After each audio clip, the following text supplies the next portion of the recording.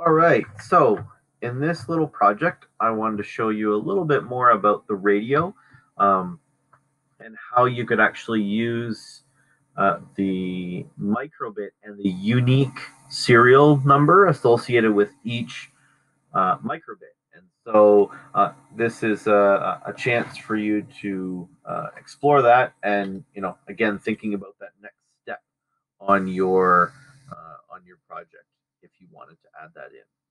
So what we're going to do is we're going to start off our project with how we would usually start off our project. So we're going to start off with setting our group number. And then what we're going to do is we're going to go ahead to the more section. And so here we have this talking about the transmit power and the serial number. And so I'll talk a little bit about the serial number, and then I can talk about the transmit power as well. And so the serial number enabled is true. And so this is a true or false statement. And what this means is that every packet of information that is sent will either have the serial number or not have it. And so this is where if you have a network of microbits, so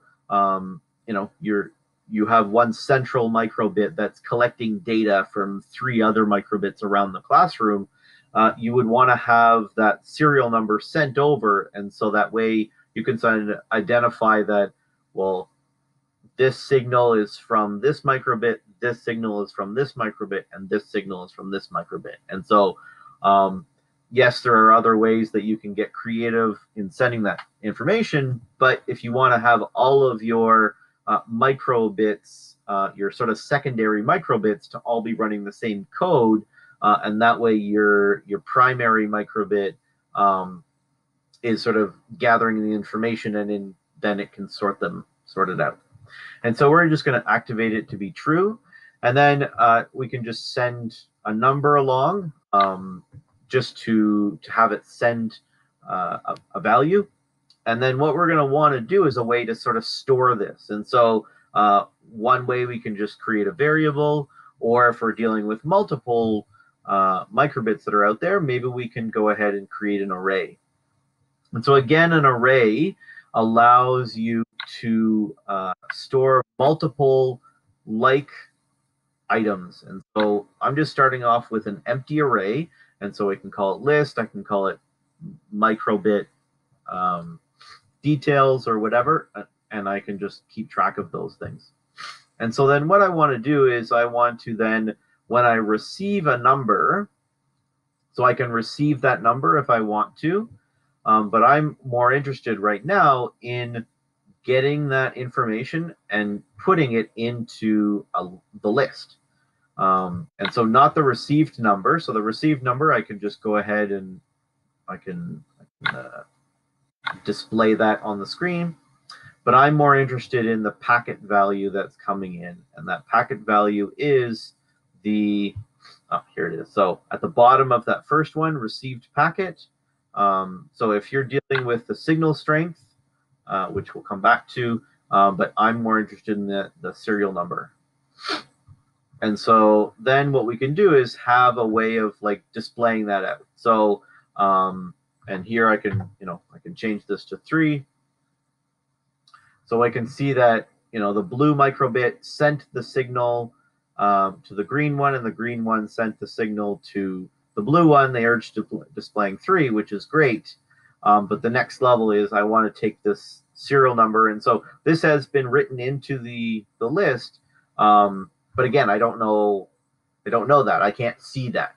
And so we need a way of sort of helping out to see that. And so I'm just going to grab this button A pressed, and then we can take this